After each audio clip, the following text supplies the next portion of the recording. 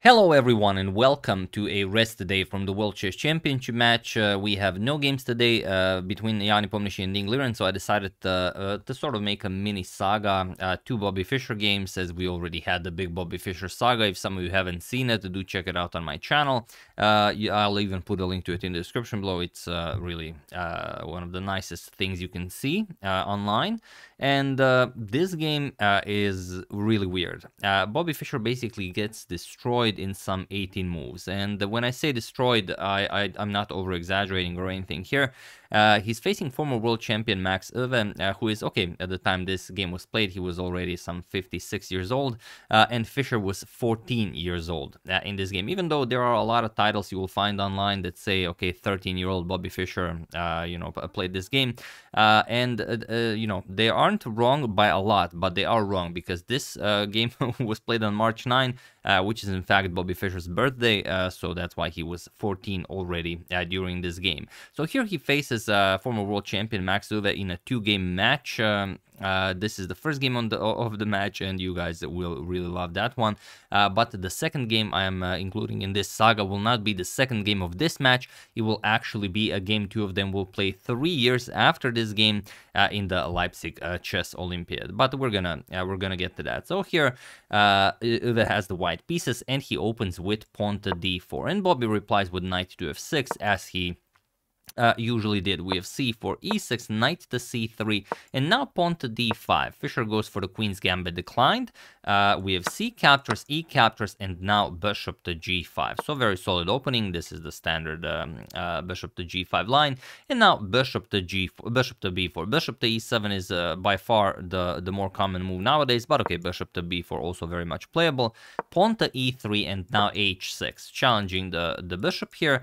And while nowadays you'd probably see a nice queen captures on f6, let's say queen captures and then queen to b3. Here we have bishop back to h4, also very much playable, and now pawn to c5. Fischer goes for a very principled decision, going after Euwe's strong center here. We have bishop to d3, and now knight to c6, just continuing development, and Fischer plays knight to e2. And this is a position that you would very easily see even in modern chess. For example, it was reached in the World Blitz Championship of 2015 between Krishnan Sasikiran and Aryan Tari, where Tari continued with c4, and he lost that game. But here Fischer plays c captures on d4, which is in fact the top move recommended by the engine. We have e captures on d4, and now we have castles by both players, so castles, and bishop to e6 by Fischer. We have bishop to c2. Bishop to c2 is a move you don't expect from a former world champion. It's a move you might expect in a bullet game, because the idea is basically queen to d3, going after checkmate on h7, of course, once we eliminated this knight. But it is, again, the strongest move recommended by the engine. Okay, you could maybe prepare it, maybe some h3, rook to c1, then bishop to c2, but bishop to c2 definitely a great move. We have bishop back to e7 by Fischer, and now knight to f4. There are some games that reach this position, but after knight to f4, it is now, as of move 13, that this position has never been reached again.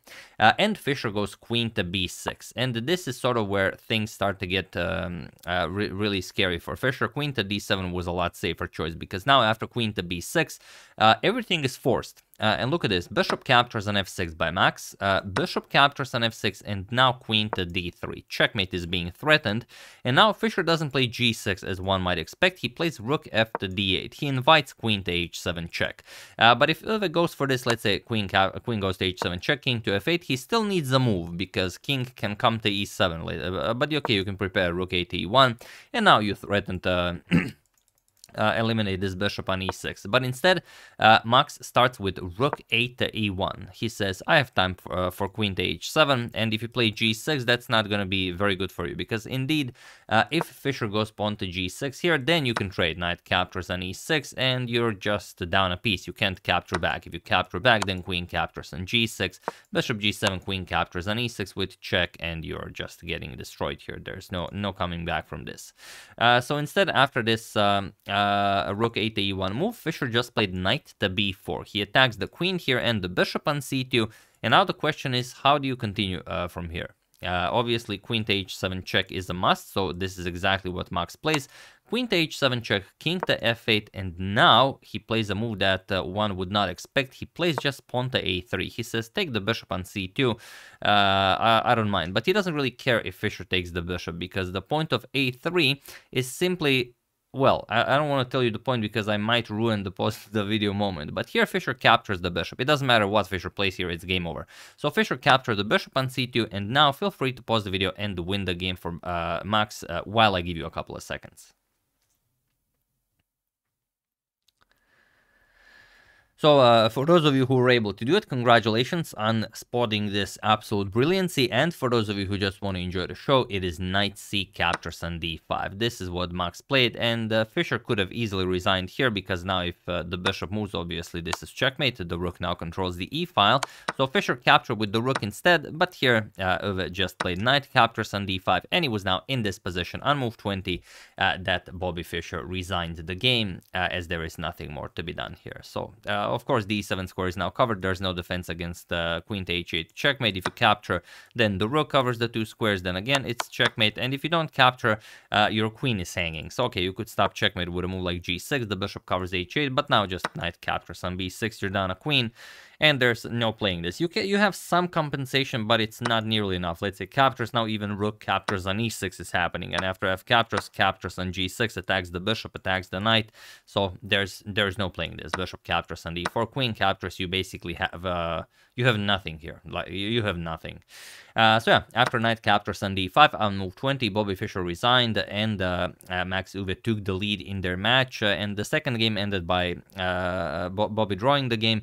And Max said in his book that he remembers this encounter very well. And as Bobby was already a very well-known player, don't be fooled by me saying that Bobby was only 14 years old here. He was an absolute beast at the age of 14. And if you remember already at the age of 13, he played his immortal game against Mr. Byrne, the game of the century. And after that game, I mean, even prior to that game, people knew who Bobby Fischer was. But after the game, every person in the world, of course, knew who Bobby Fischer was. So here he was already 14, quite a strong player. But okay, you could argue that even though Mr. Byrne was a very strong player, he was no former world champion like Max Euwe, who I mean contested Alexander Alekhine for the title. He defeated Alexander Alekhine in classical chess 20 times. I mean that's that's very impressive. So that's who 14-year-old Fischer was facing here. But still, an absolute crushing defeat for Bobby, and he was not happy with this. But like I said, this is a two-video mini saga. Bobby will have a chance for a rematch 3 years after this game was played in Leipzig in the Chess Olympiad. So stay tuned for that, and we'll see if Bobby got his revenge, or did Max, continued his lead, or even maybe improved it. So yeah, that's the game. I hope you guys enjoyed it. I even have a photo of this encounter. Let me just load it up. There you have it. Sorry, it's a bit small. But yeah, this is basically the photo of the encounter. There you can see Fischer playing Euwe with some people, watching the games. And this is the game that we've just seen. As you can see, Euwe has the white pieces, or maybe it's not. Maybe it's just a game that they were analyzing, and then someone took a photo. It's hard to say. It's not like they took 50 photos. They probably took this one, and that's it. But yeah, Fischer wearing his famous colorful sweater there, and Euwe, as one would expect, wearing a suit, much like everyone else here. But yeah, that's it for this one. Crushing defeat for Bobby Fischer. Quite a nice miniature for you guys to enjoy and share with your friends at the bar in the library. If you often play something like this, it's not a line that it is impossible for happen. I mean, these are all very, very standard moves. This is a pretty standard attack, and already here it's very hard for Fischer to play. I mean, but after queen to b6 is just dead lost here. I mean, absolutely crushing. So yeah, once again, hope you guys enjoyed it. I would like to thank Kim Tori Jensen, Ole Anders Danielsen, GM Thomas Rusman, Micah Kennedy, and Vladislav Usatenko for your contribution to my channel. Thank you a lot. I really appreciate it. As usual, you can check all my previous videos here. Thank you for watching, and I will see you soon with part 2 of this mini saga. It will be Fischer with the white pieces against former world champion Max Euwe in the Leipzig Olympiad of 1960. Hope you enjoyed it. I will see you soon, and have an excellent rest of your day.